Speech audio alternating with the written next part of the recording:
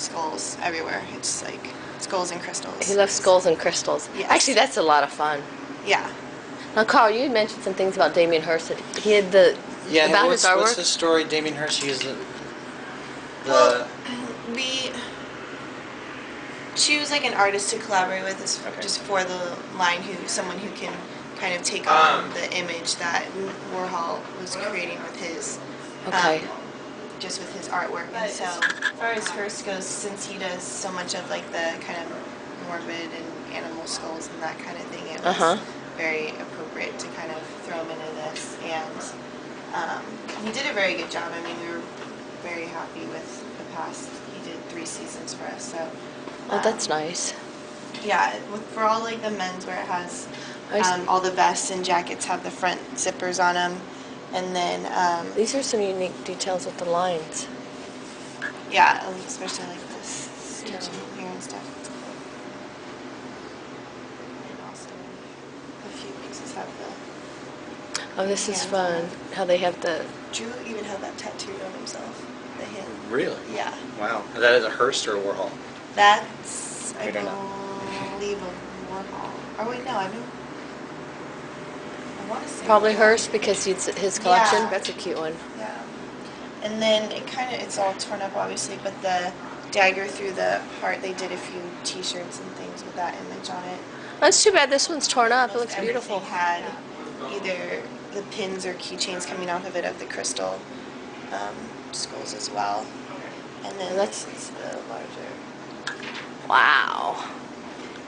And there's like a pair of black denim, very like skinny straight leg pants that were completely crystallized with like this, pretty much this big of skulls on them, and it was completely covering the jean. Like they weighed probably 10 pounds.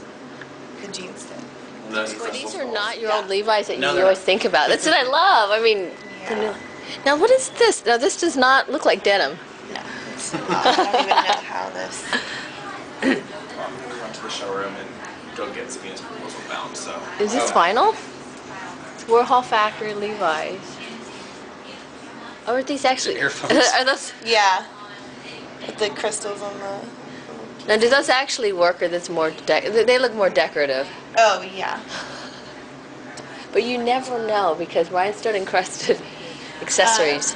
Yeah, they actually have been using a lot of the headphones. They sold like the headphones with the jeans? Mm-hmm. Oh, that's cool.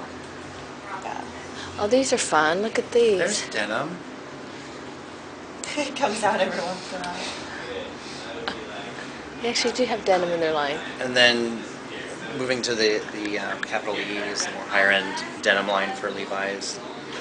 So the thing with capital E, if you're not already familiar, they're all hand stitched, so no 2 pairs are exactly the same, and that's why they have the higher price point and aren't sold. Just, I mean, I guess even like Urban carries them now. Like for some of 150 them, though, but minimum. yeah.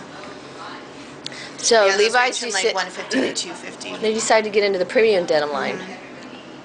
Yeah, so they have, I mean, a full range as far as like boot cut, wide boot cut, straight leg, slim straight, skinny, every, I mean, just every style for khaki. So there's a. So these are all hand stitched? You mean like machine stitched by hand or literally by hand? No, not literally. You know what I mean. And then there's just every season we just get, I mean, a little bit of a variation as far as the washes go. But for the most part, it's not a lot of distress or anything. It's all just clean. Clean denim look? Yeah. So what are you guys doing for the trend for the fall for denim? Is it more of this darker denim here? That's Yeah, it is. It's a lot of darker denim, and